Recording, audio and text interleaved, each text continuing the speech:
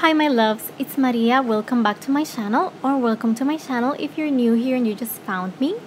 Today's poem is the final poem in this series of poem readings I'm doing for my book Ephemeral, and it's poem number 10 in this series. So let's get right into it. Ephemeral.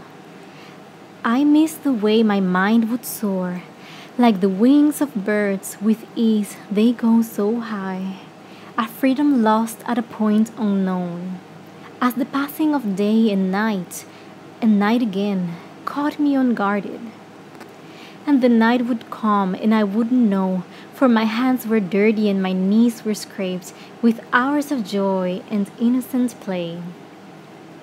Like a story of fantastical imagery, all day I would create, unbeknownst to me, at some point forgotten, feeble thought, at the passing of day and night again.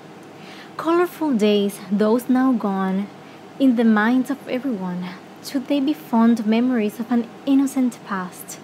Creative thought ruled the days of a mind undistracted. At the passing of light and dark and light again, we were caught unguarded. Even this moment, gone as passing thought. That was Ephemeral, a poem selected from my book with the same title, Ephemeral.